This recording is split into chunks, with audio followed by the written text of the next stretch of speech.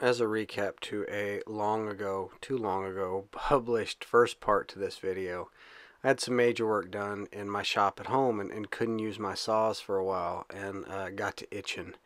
And when the opportunity came up to use the Center for Wooden Boats Cama Beach shop to do something, I decided I might as well make a paddle. And so I went wood shopping and I bought some cherry and some ash, and I decided to make a steering paddle. Just a big broad thing for shallow lakes and just like picnic canoeing. Although not the lightest thing in the whole world, it did stick true to my initial design. But after using it the first time to actually paddle with, it was probably a better pizza peel than a paddle. It was just so broad. It hurt my shoulders. So I decided to modify it a little bit, and I took one of my paddles that I use all the time and used it as a little bit of a pattern to cut it down while still keeping it as a big, broad, shallow steering paddle.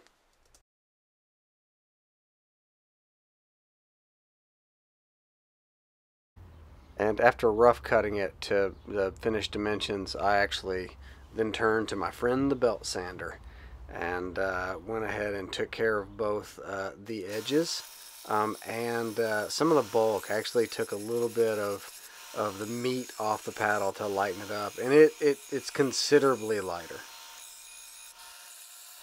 Don't tell my wife, but I couldn't find my shop apron and I stole her kitchen apron. Shh, don't tell. It's gotten dark on me. I got started a little late on this sort of halfway project. I have slimmed this paddle down by almost a pound, and as you can see, I took some of the bulb off. I reshaped it both on the heel and the toe. I did slim up the handle just a little bit. I had some bumps left from the bandsaw at the Center for Wooden Boats when I used their shop that I never, to my own satisfaction, got out.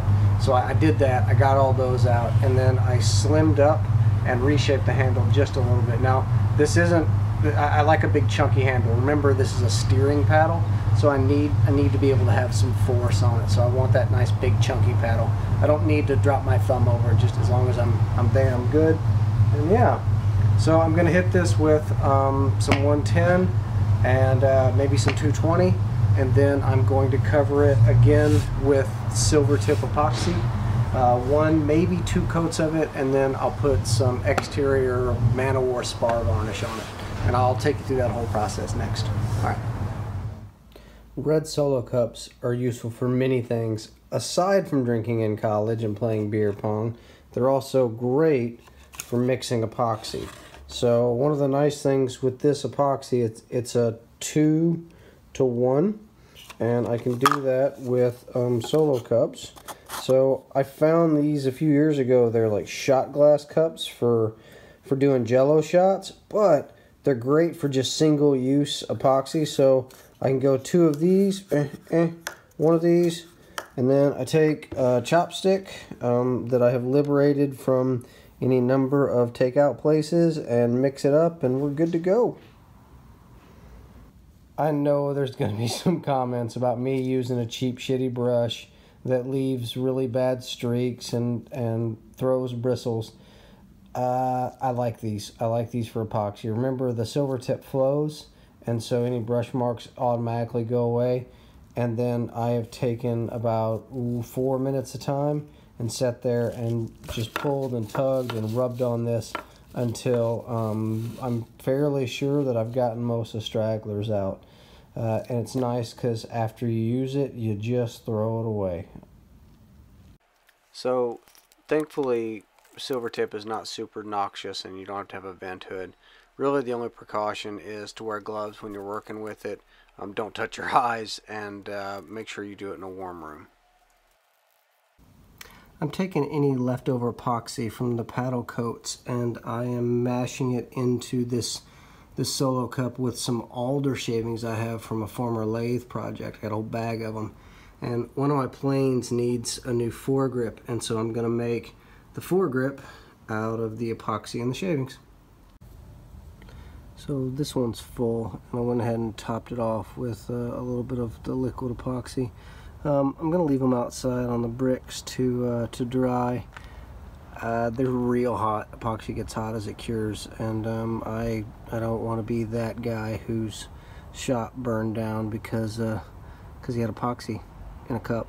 Suspend my paddles from the ceiling via this this sweet rope, and I'm always afraid somebody's going to come in as I'm getting it down, because it's usually just, I mean, it's always tied up there, but the thought is, you know, when as I'm pulling it down, I'm on a step stool, somebody's going to walk in and I'm going to get put on a suicide watch or something.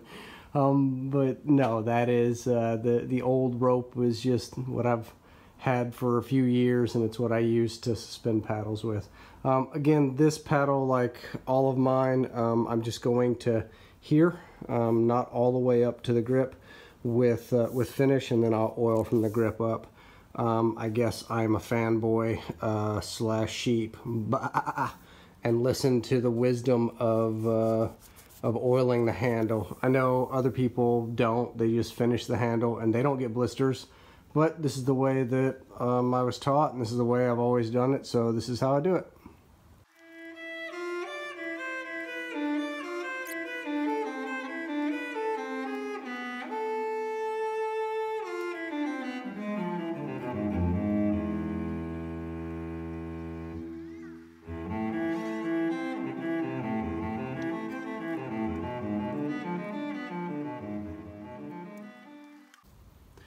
In my experience, it takes a couple coats of the silver tip and then a couple coats of varnish as well for a really nice, long-lasting outdoor use paddle. Now, if you're just going to be a wall hanger inside, you don't have to use the varnish, but if it's going to be in the sunlight at all, you're going to want to varnish it. So here's the first coat. Make sure you have some newspaper or something down. I actually have this piece that I'm working on now, and that's just the back, so it's fine.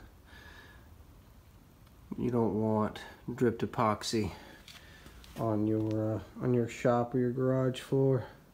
And excuse the mess, I'm mid-project. I know that's shocking.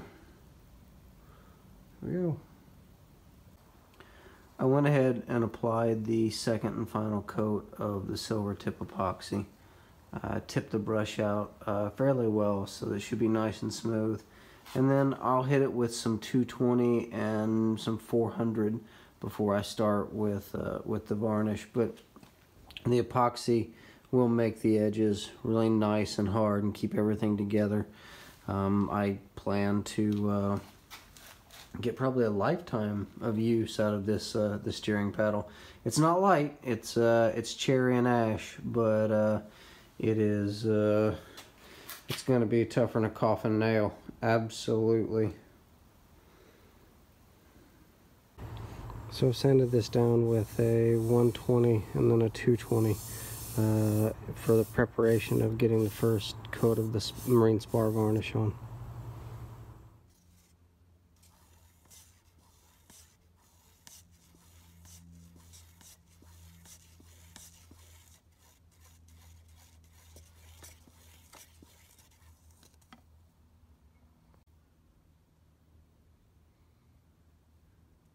So I have 3 paddles hanging and swinging and drying. I feel like I have accomplished something today, maybe. So we're gonna let them dry overnight and give it a nice little scuff with some steel wool and put another coat on, and then repeat as necessary. This is the results of the second coat of the satin spar varnish. Really like how this is turning out. I'm gonna put one more coat on, just cause. But yeah, really like how that turned out.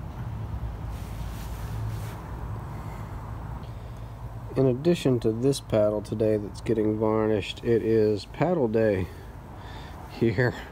I'm actually varnishing any number of paddles that I'm building and rebuilding right now.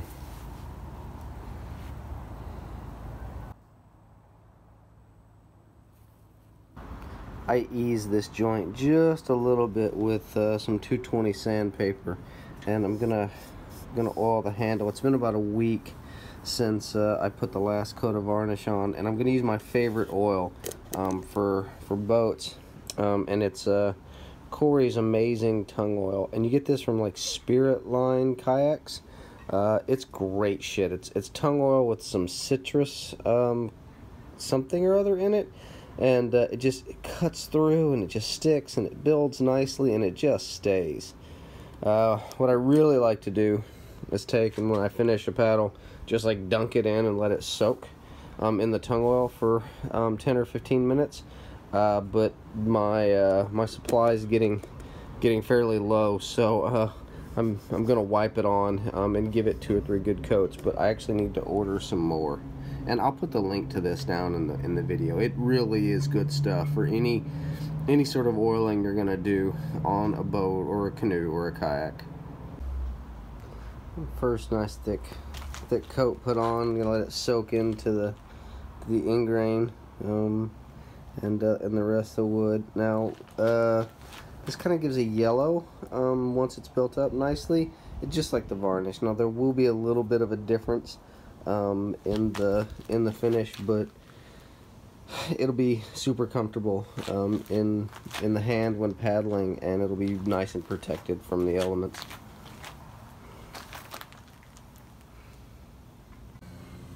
Everybody has at least one coat of Corey's on.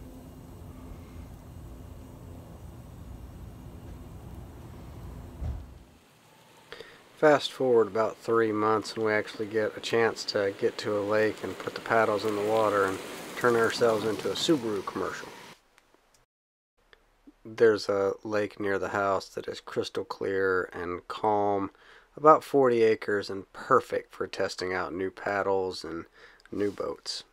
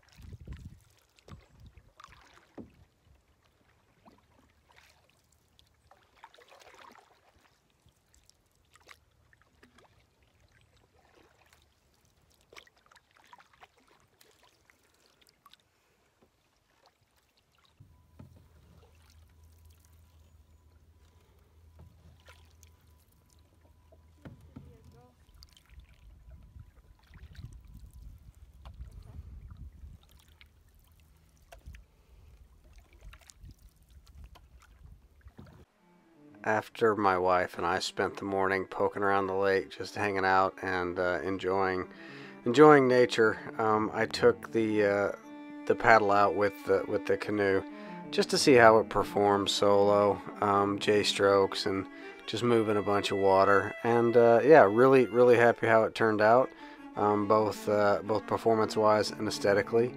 It's not a whitewater paddle, but it's really nice for this sort of lake and condition.